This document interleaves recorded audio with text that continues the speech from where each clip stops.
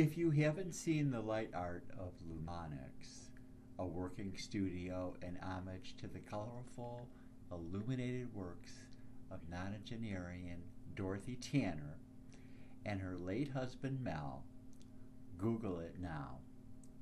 Though best seen in person in a dark room, you'll get an idea of the magic being made there. Inspired? Now you can make your own light sculpture from plexiglass and LED lights with expert instruction at the Lumonics studio. Taught by Tanner associate Marc Billard, the 4-session classes are an opportunity to bring the wonder of light to your own living room. No experience or artistic talent required. Let there be light. Westword, which awarded the Lumonics School of Light Art Best of 2019. The school offers an innovative, hands-on approach to learning light art in which you take home your original light sculpture upon completing the 4-session class. You will be working with plexiglass and other materials and LED lighting. Importantly, you do not need to be an artist to take this course, but you will feel more artistic and confident of your artistic abilities when the class concludes. If you are an artist without experience working with plexiglass and LEDs, this is a great opportunity. Course instructor Marc Billard has decades of experience working closely with trailblazing light sculptors Dorothy and Mel Tanner. Dorothy is the recipient of the 2018 Denver Mayor's Award for Excellence in Arts and Culture in the Innovation category. Just walking into the studio and gallery fires the imagination. New classes begin the first Saturday of every month and run 4 consecutive Saturdays, each session being 3 hours. Each class is limited to 4 students, so everyone gets as much personal attention as needed. Choose from either a morning or afternoon class. Students are guided in an intimate studio setting to create their own one-of-a-kind light sculpture. Some knowledge of shop tools is recommended, although not required. Students do what is comfortable for them.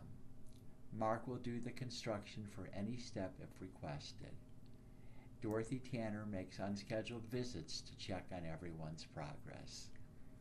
You will learn how to electrify your artwork using LED bulbs and LED strips, depending on your project.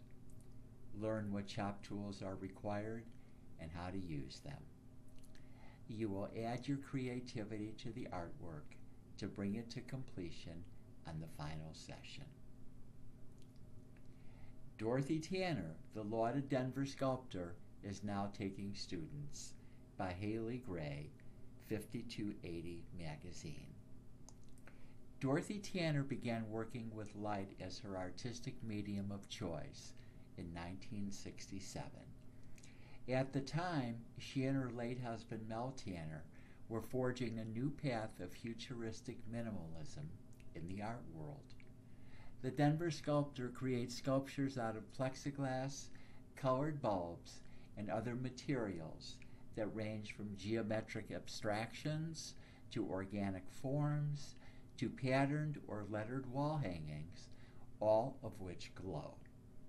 Students learn to cut the plexiglass and build it into a box that they could light from within with a colored bulb of their choice and ornament as they see fit. For Tanner, this is a sensible place to start. It's where she first began. The cube was one of the first forms she and her late husband created in Miami in the late 60s.